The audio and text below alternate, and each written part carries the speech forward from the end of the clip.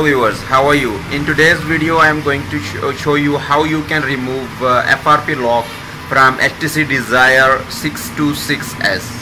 So let's start. You need to install this small program XTC to clip. When we will connect our phone, it will automatically switch on the ADB mode from phone. Then you can close this application and disconnect phone from PC and connect again. Then you need to open the minimal ADB interface which you can download from the link given in the description of this video.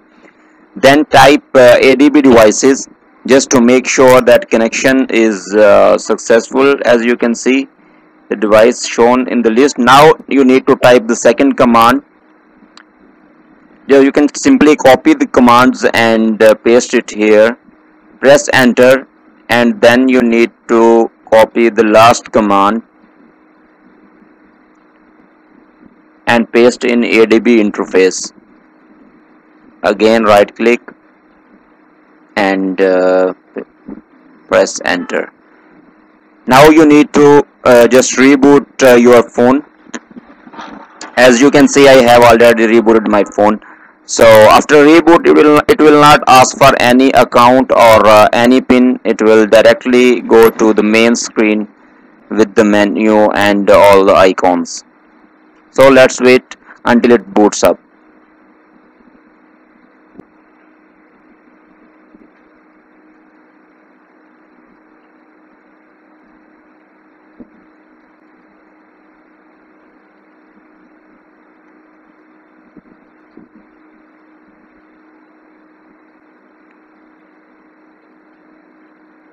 Okay, phone just booted up. As you can see, it didn't ask for any account, and now I will check if it is asking for old account. Open the Play Store and